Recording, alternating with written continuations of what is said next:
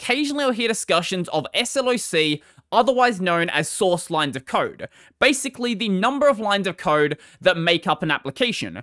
And while this does relate to very important parts of the software, one thing that it has almost no relation to whatsoever is the performance of the program, and I really wish that people would stop trying to group these together. Now, you might be saying, but if it has more lines of code, wouldn't those more lines of code take longer to execute? Well, that's not necessarily going to be true. This sort of misunderstands what a high-level language actually does, and I'm including things like C in this case. That is still a very high-level language compared to working directly with something like machine code or assembly.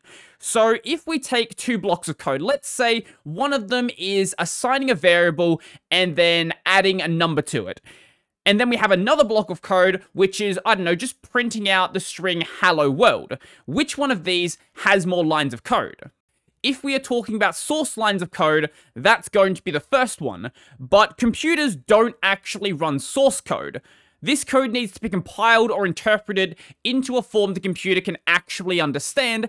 And if we go and take that second print statement, printing something to the screen is a vastly more complex task than just adding two numbers in memory. While these are two very different tasks, what this does tell you is that looking at the source code directly doesn't really tell you how big the output binary is actually going to be. Unless you have a compiler in your brain, maybe you do, in which case you can make this assessment.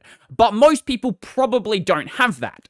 Now, this doesn't mean that writing a longer program inherently makes it faster. You can write an intentionally long program that's just bad. It can have unnecessary calls, useless nested loops, and a bunch of other stuff that'll slow the code down, but you can also write way longer code that is way faster. For example, there is a practice known as unrolling a loop, where rather than iterating through every step of the loop, you instead make all of those calls manually. Now, while that might not seem like it will be quicker, in some cases that will cause the application to run a little bit faster, even though the binary will be a little bit bigger. Ultimately, the only way to properly talk about performance is actually doing the performance testing, working out which modules of the system actually are slow and where they can actually be improved. You can't just say, hey, this project has 100,000 lines of code, therefore it is worse than this one that has 50,000 lines of code. There might be a reason for those extra lines. Maybe it does slow the program down. That's very possible. But you can't just look at the source code and say, that one is worse because it's more. There is a high-level way we can talk about performance, though, and that is big O complexity. While not explaining everything happening in reality, or breaking down an algorithm to exactly why one performs better than another, it does give you a general idea about how your algorithm is going to perform. So what it is a mathematical notation explaining how quickly the number of operations will increase as the size of the dataset increases. And this chart here gives you a good visual representation of how the different forms actually perform. So if we have something that is a big O of 1, that is going to be doing something like an array index. So no matter how big the array gets, accessing something in that array is going to take just as long as if there was one thing in that array. Whereas if we have O of n, this increases at a linear rate. So this would be something like having a single loop. So if we have, 10 iterations of the loop, and then we go up to 100, that is going to be a linear increase of the number of times that loop needs to run. But you might have something that is O of n factorial, which, as you can see, basically makes it impossible to compute above a couple of elements. A good example of n factorial would be something like the traveling salesman problem, where given a list of cities, you have to calculate the shortest route that visits every single one of the cities and takes you back to the origin. This, as you increase the number of cities, becomes more and more computationally impossible, and within a short number of elements, basically is going to take until the heat death of the universe. So you would try to avoid things in this section of the graph basically at all costs. Maybe if you're working with something that you know is only ever going to have a very small data set that puts you down in this section here, maybe it's not going to be that big of a deal. But if you know the data set is going to be growing, doing something like this is basically asking for disaster. So let's go with a bit of an example. Let's say we have 2 blocks of code. One of them is going to be 100 lines long, and it is going to be n log n. And then we have one that is 10 lines long, and that is going to be n to the power of 2. So this line right here. And let's say the amount of data we're working on puts us on the line around here or so. With the O n to the power of 2, that you can very clearly see is going to take basically forever to run. Even though it has way less lines of code and the binary is going to be smaller, the resulting algorithm is not worth the smaller binary. So I've been saying that lines of code doesn't relate to performance, but what does it actually relate to? Well, one of the things it can certainly relate to is how long the code is going to take to compile or to interpret. And while we can't compare different languages, so if we take, I don't know, some C code and some Rust code, or even some C code and some Python code where Python uses an interpreter, we can't go and compare these two and say which one actually does the job faster. They're completely different languages with completely different structures and completely different compilers, so making that judgment doesn't really make any sense. But if we're talking about the same language with the same build chain, generally, if you have more lines of source code, it is going to take longer to compile.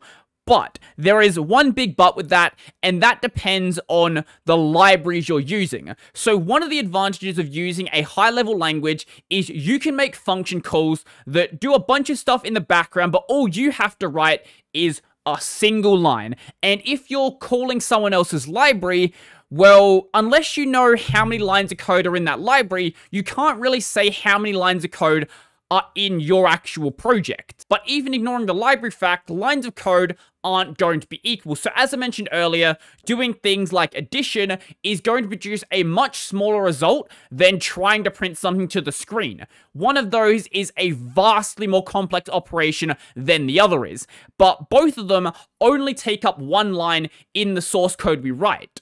More lines of code may also be indicative of complexity, so this complexity might be in the form of new features, but it may also be in the form of overthinking an implementation, doing things like accounting for impossible situations. Let's say we take some user input, and then we validate that input to make sure, I don't know, let's say we need it to be in a date form, but then every single function you send it to, you then validate the input again. That isn't something you really need to do because you've already validated it, and once it's in the system, it should say validated. But less lines of code doesn't always mean less complexity.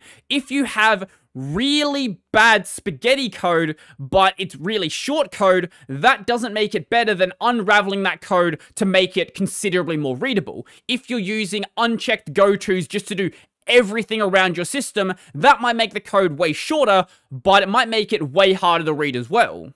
And there is also the maintainability problem, so even the greatest programmer in the world is occasionally going to write a bug or is going to forget about some edge case, and someone will need to go back and actually fix those problems.